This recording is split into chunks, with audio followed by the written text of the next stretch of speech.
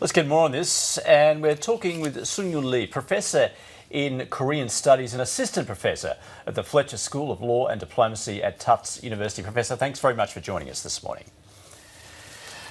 Let's start with comments by the United States Vice President Mike Pence, who says the reason that the leaders of the United States and North Korea are coming together is because of the tough sanctions imposed by the United States. Is that correct, do you think? It's partly relevant, surely. It is inconceivable that Kim Jong-un woke up on New Year's Day and had a moment of epiphany and said, hey, I'm going to be a nice guy going forward.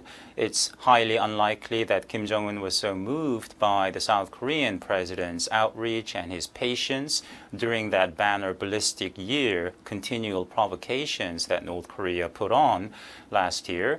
The more pertinent factors are North Korea is now feeling the pinch, but not to the extent of destabilizing the regime. We're still long ways off from that kind of concerted sanctions enforcement.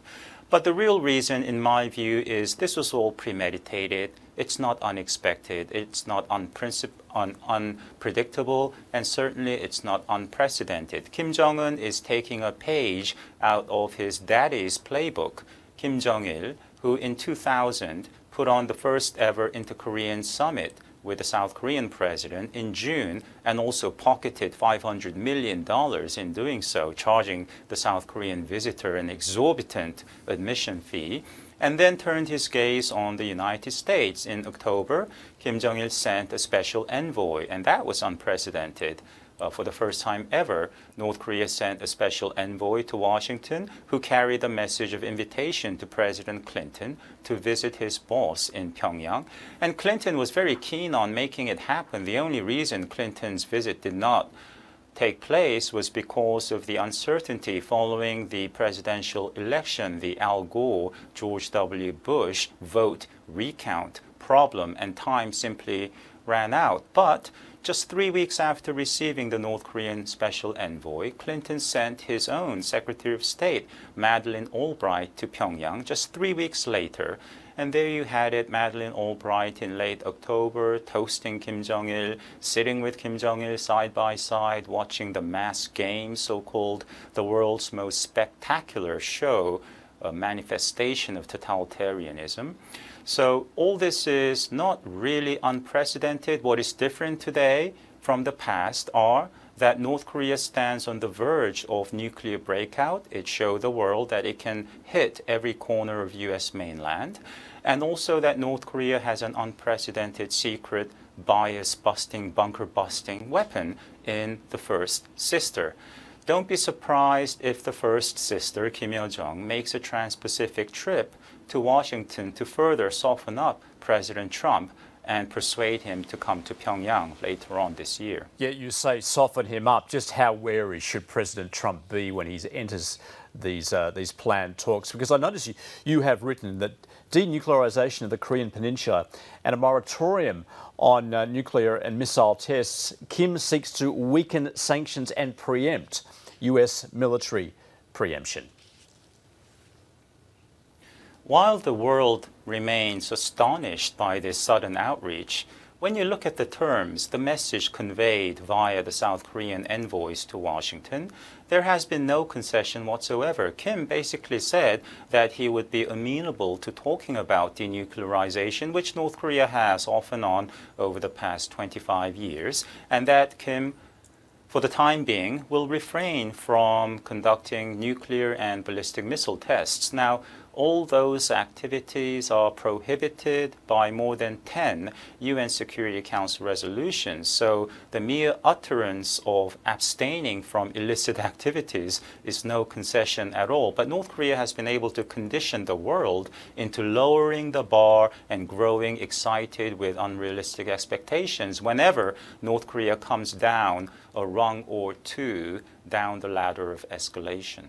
Should we take Kim at his word, though, when he says that he would suspend all nuclear and ballistic missile tests while these talks are being planned and then underway? There is always a time for a first. One cannot rule that out, but history suggests otherwise.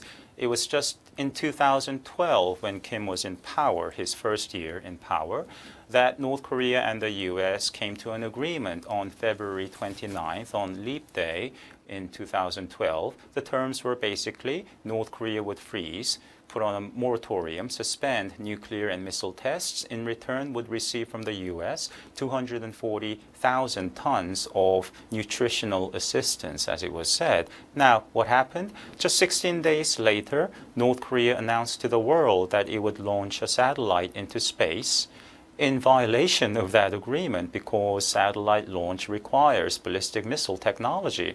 Americans were dumbfounded by that, but it goes to show that Americans underestimate North Korea. They lie at will. Strategic deception is very patriotic. It's a crucial means of regime preservation. They were testing the waters.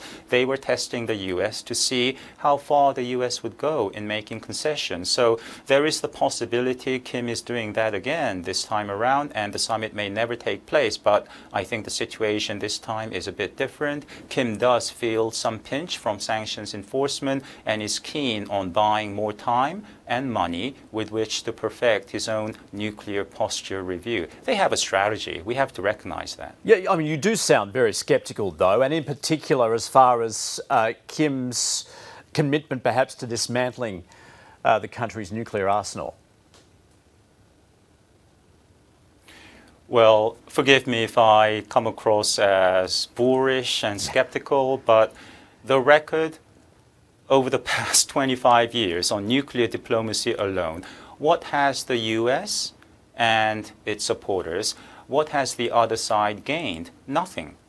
All in return for North Korea's repeated lies of denuclearization. By my conservative estimation, the US and South Korea and China and Japan have given North Korea well over $20 billion in aid. The United States alone during the Clinton and Bush administrations gave North Korea over $1.3 billion of food and fuel assistance. For what? For North Korea's denuclearization, so-called. So we have to understand that North Korea is good at playing both the carrot and stick, propaganda and provocations, and probably North Korea sees the acquisition of a credible nuclear arsenal with which it can threaten the United States as the key step in removing US troops from the South and prevailing over that other Korean state, one that just happens to be a magnet to North Korea's own people, a legitimate, a prosperous, free country. And just briefly, what of South Korea's role in these latest developments, in particular the leader Moon Jae-in? Do you think perhaps he's been a little naive?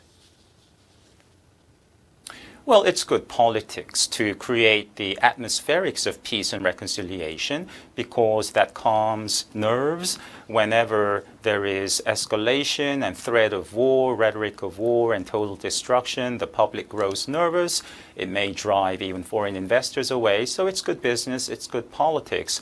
And in the short term, it's the pragmatic choice, I suppose. But the North Korean lethal threat to the United States and most notably to South Korea itself, only continues to grow. So South Korea should shape up and stop making these concessions that South Korea already has in defiance of UN Security Council resolutions, South Korea's own sanctions against North Korea, and American sanctions against North Korea, really bending over backward to accommodate Kim Yo-jong, the sister, and her colleagues, many who were designated by the UN Security Council and South Korea and the United States.